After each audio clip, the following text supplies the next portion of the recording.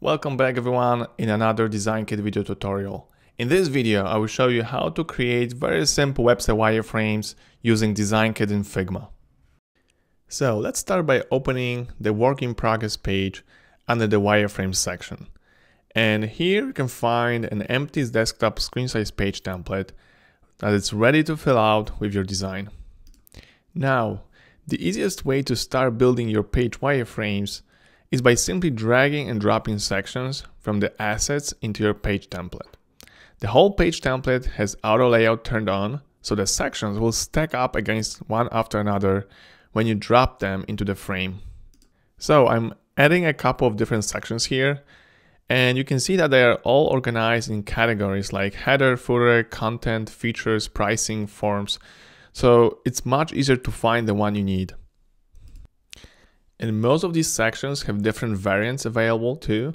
So even if you don't see the exact layout you need in the preview here, you'll see later that you can switch the entire layout from left to right or from 3 to 4 items in a row. You can always go back to the sections page under the wireframe kit to see all of those variations. Okay, now that I have my sections in place, I will show you how to start customizing each one of them. I'm going to start with colors because the DesignKit has this purple color selected as the primary color by default. I usually change it back to black while wireframing as I don't want to suggest any color palettes yet at this stage. So I will edit this primary 500 color and change it to 111.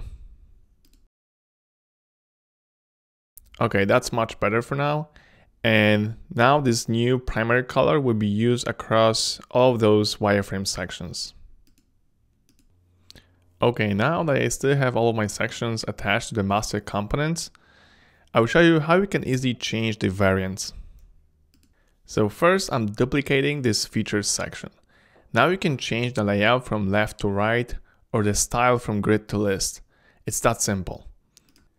Some sections like the call to action have a different color scheme too, so you can easily change it to the dark mode to make it more prominent. In other sections, you can easily change the background color to light gray or to white just by changing the fill property.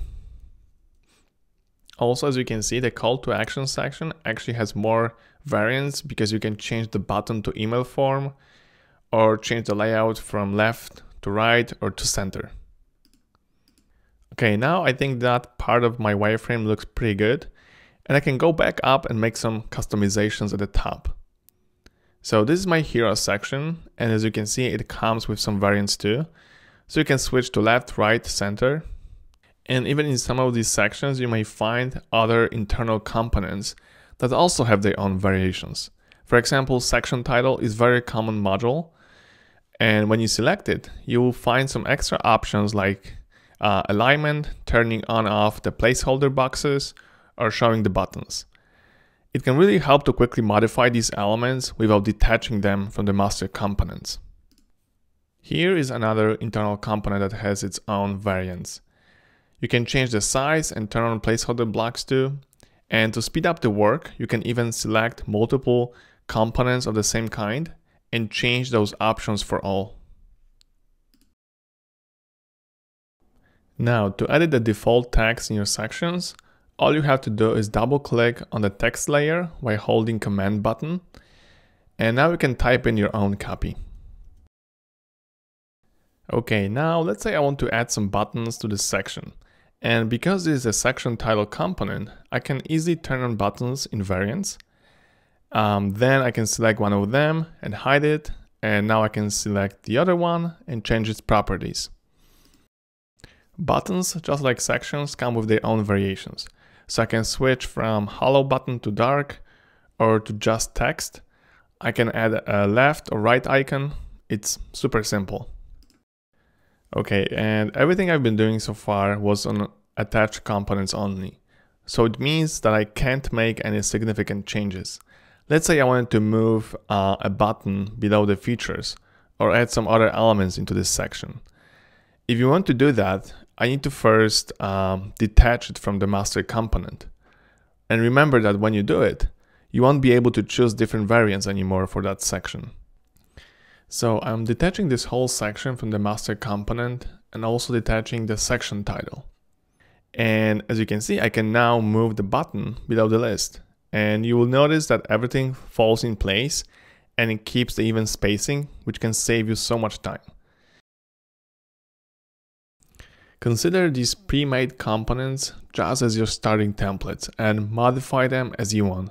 It's actually totally fine to detach from the master component, make your changes, and I'm going to actually duplicate this whole section and completely redo it to show you how easy it is. First, let's say I want to display these elements in one column. I can change the auto layout orientation from horizontal to vertical, and remember to set the width to fill the container and height to hug contents, so everything falls in place. I can also switch the image to video, and when I do that, I want to reset its size so it keeps 16:9 proportions.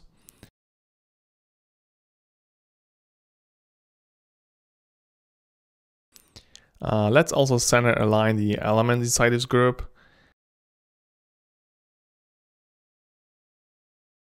And I feel like this content component doesn't really fit here now. So I want to replace it with some features in 3 columns.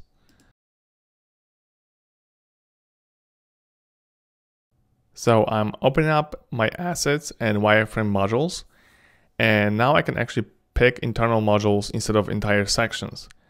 So I'm going to look for the feature module and I can drag it and drop into this section. I want here 3 features. So I'm going to duplicate it, then group it together and set the horizontal auto layout. And of course I need to set a fill container for both the main group and internal components. Now I can adjust the gaps as well between the grids, which is 36 pixels. I can also further adjust the section spacing just by editing auto layout paddings.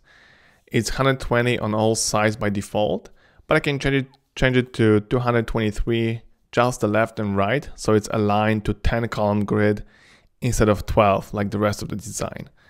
Finally, I can add some space between the video and the features, and my custom section is ready. Okay, now let me show you how to convert your desktop wireframe into a mobile design.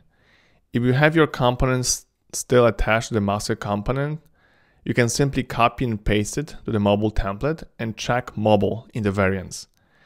It's a little harder when you detach your section, but let me show you a few tricks that can help you speed up the process. So let's copy my custom section to the mobile screen first.